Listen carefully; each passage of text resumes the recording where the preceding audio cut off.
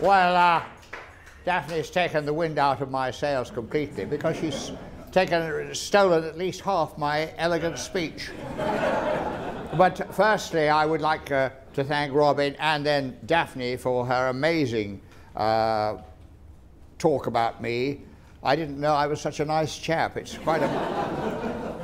Well, anyway, it's very nice. This party is exactly 2 weeks before my 88th birthday. So I'm almost wishing my... And tonight we find ourselves in the hall of the Worshipful Company of Painter-Stainers, a company dedicated to the visual arts, and of recent years renowned for its patronage of the Lynn Painter-Stainers Awards and annual exhibition, now at the Malgaries, to which many of you have contributed work. I am delighted that Julian Bryant and his wife, where is Julian? He's right at the back there. Julian, thank you very much for coming along and representing the company, and particularly the Charity and Education Committee, which for many years made Heatherley awards to Heatherley students and has always shown a keen interest in our activities. Thank you very much for coming, and thank your committee also for their enlightened support of Heatherley's. I am pleased that we should have here, I don't know whether he's arrived yet, the mayor of our own very own borough. Has the mayor of our very own borough has arrived? Thank you, Mr. Mayor, sir, and Councillor Charles and Mrs. Williams. Mrs. Williams, delighted to meet you, Mrs. Williams. Thank you both for coming. I remark on you a little bit later in the proceedings.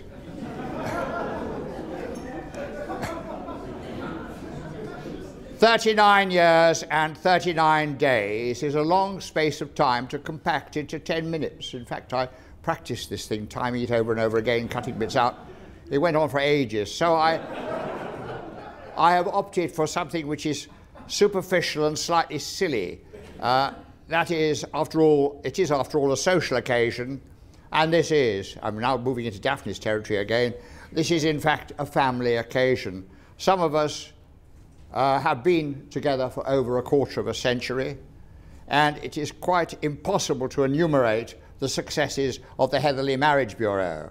But one could perhaps note a director of studies tying the knot with a bursar, and to give it a touch of class, of course, and then at a more basic levels, humble student levels, finding myself landed with a supplementary 5 grandchildren. So that is all the product of Heatherley's on the family levels. Now I turn over the page. This is where I start boasting. I could safely say, without fear of contradiction, that without me, Heatherley's wouldn't exist today. Well, that's a fact. But equally,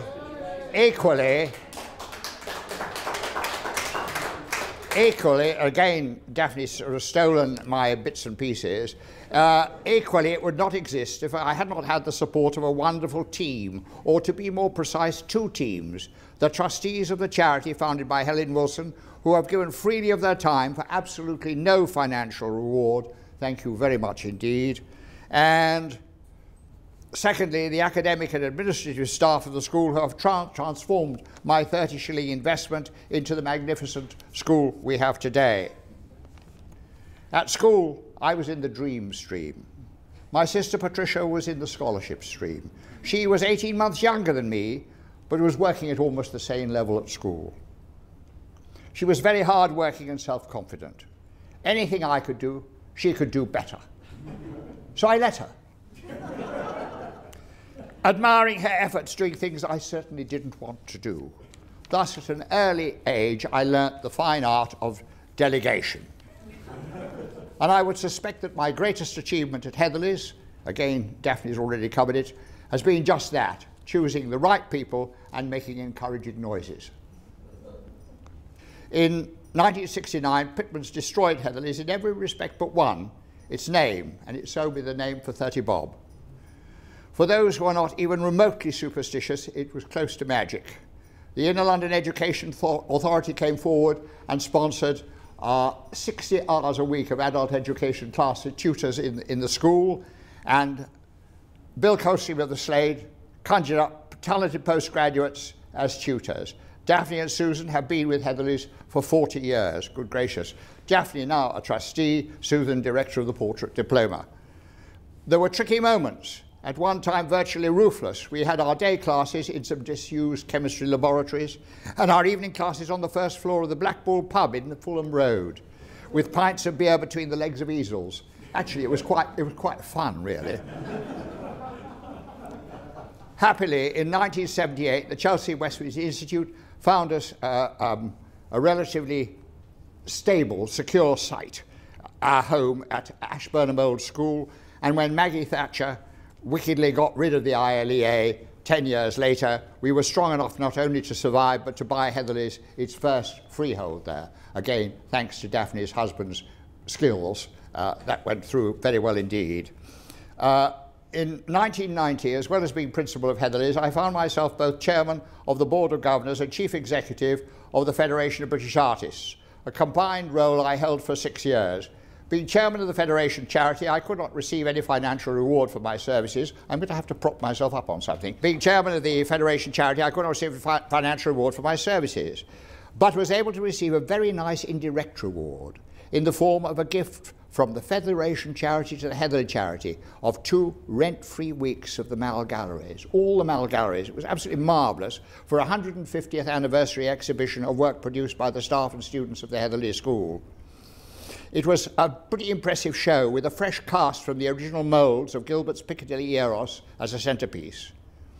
I estimate that we have a better claim to Eros than the Evening Standard, that's for dead.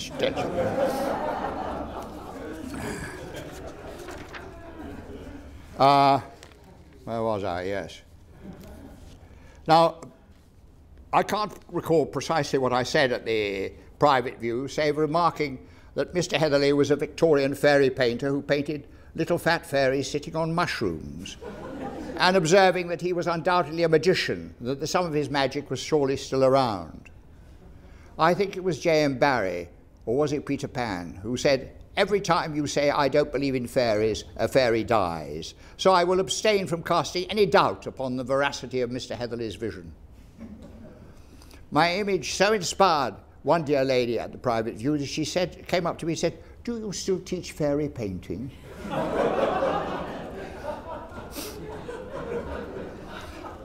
I suspect, and I am sure, that we have still one student, I think everyone who's in the school will know who I mean, who would have no difficulty embellishing the life model with butterfly or dragonfly wings. But he's a rare visionary, and I'm not sure that such a course, frankly, would sell today. Anyway, all this talk of Thomas Heatherley unbelievably reached the ears of Inland Revenue, and received a quite remarkable letter addressed to him.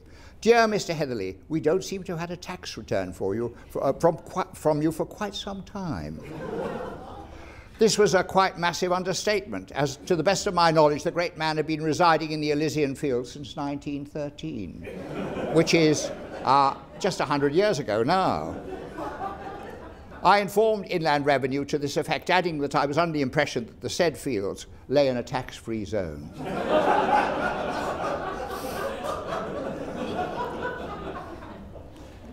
Mind you, how Inland Revenue copes with reincarnation, I don't know. We had Thomas's predecessor, James Matthews Lee, and the last proprietor principal, Henry Massey, were both, as they say, into reincarnation. Following the discovery of Tutankhamun's tomb, Henry discovered that he had a previous life as an Egyptian high priest. Clearly, the Rosetta Stone had failed to provide an adequate bit of information at an earlier date. What an imaginative lot my predecessors were. In 2008, 20 years on from the acquisition of our first freehold, we moved again into our present magnificent purpose-built art school. I think that while it cost more than was originally envisaged, the Royal Borough is beginning to recognise that it made a good investment, and indeed that Heatherley's promises to be a feather in its cap. And a recent inspection by the British Accreditation Council gave the school pretty well top marks, confirming the quality of the service Heatherley's provides in art education and to the local community. This is a happy note on which to retire and something very positive for my successor, Robin Lee Hall, to build on. The trustees of the charity, like us all, are fallible and can and have at times made mistakes. But with Robin Lee Hall, they have made an excellent choice. A talented artist and teacher, a very capable administrator. Heatherley's future looks bright. And to continue in a serious vein, Robert Beaver, MA, MBE, MA, and Henry James, Vice President of the Royal Society of Portrait Painters, have joined me as trustees of a new charitable body which has a very tight, restricted mandate to provide direct financial aid to full-time Heatherley students for whom full remission of fees is not adequate to enable them to undertake a 2-year course with us. Our prime target will be the talented young from all social backgrounds. Here we can note that during the past 2 years, it has been delightful to see 2 young men from seriously underprivileged backgrounds blossom at Heatherley's. We have undoubtedly transformed their lives. I close with my Christmas story, a remarkable series of coincidences, all absolutely true, but virtually nothing to do with Heatherley's whatsoever. But I apologise to those. I read it out, what was it, 8 years ago at my 80th birthday. Well, it starts off as a being about Heatherley's because I decided to go round and discover all the sites that Heatherley's had been at in the past. It's been all over the place. During my period, from 1970, the school has known 6, 7, 8 different addresses. So we've moved around quite a lot.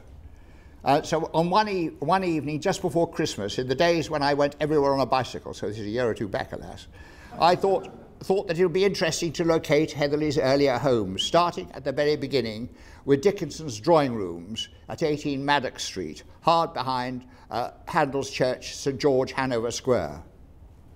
I was very pleased to see that it has remained in character, being today a small art gallery.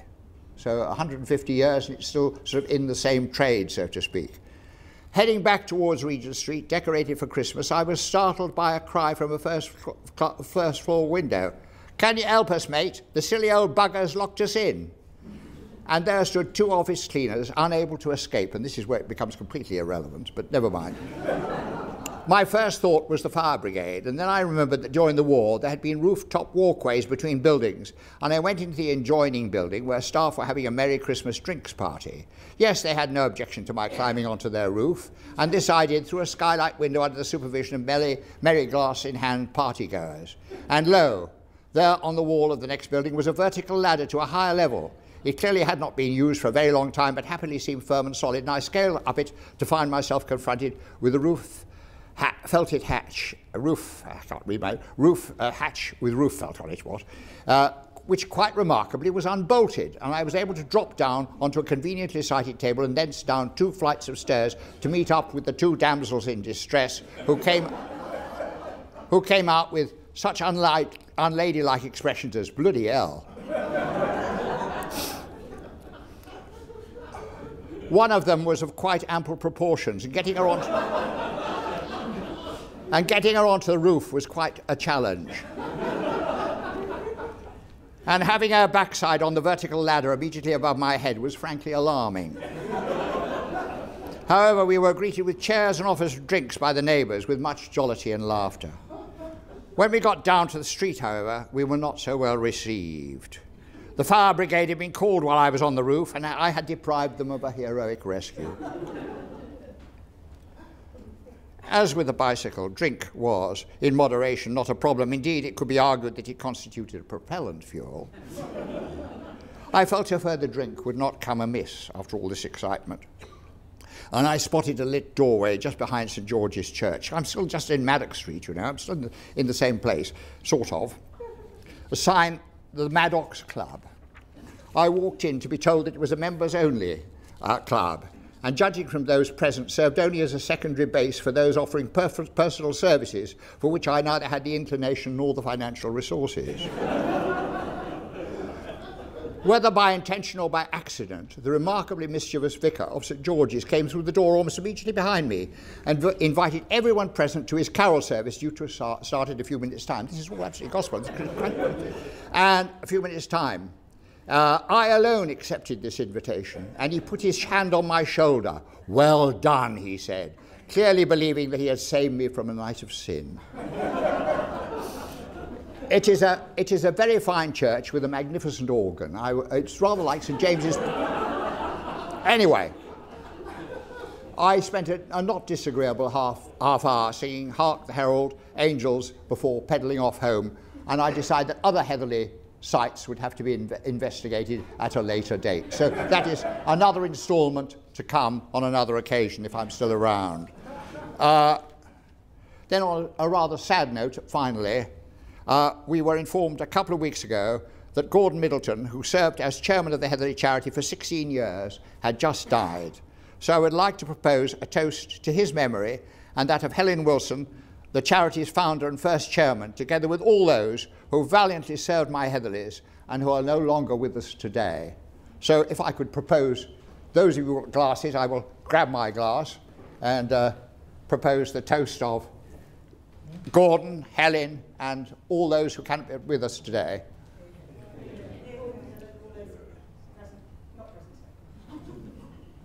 Well, that's the end of that, all right? Thank you very much.